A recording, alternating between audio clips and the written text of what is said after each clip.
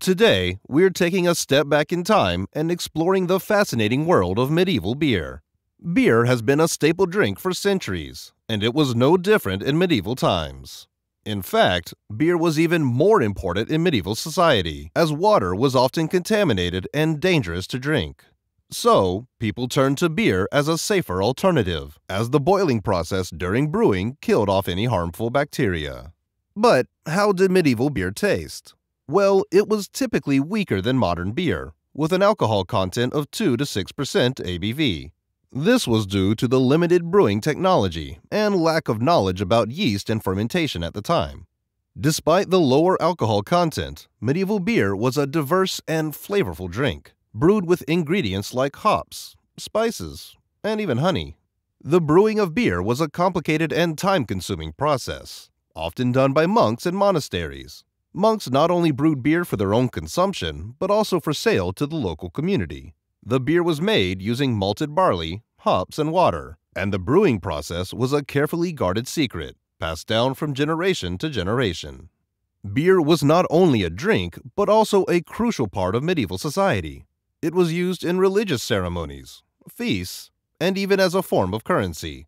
For example, laborers were often paid in beer, and it was a common gift to guests and officials. In some regions, beer was even considered more valuable than gold.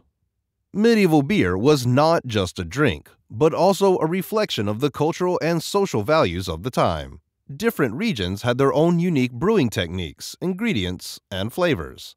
For example, in Germany, the Reinheitsgebot, or the German Beer Purity Law, was introduced in 1516, limiting the ingredients used in brewing beer to hops, barley, and water.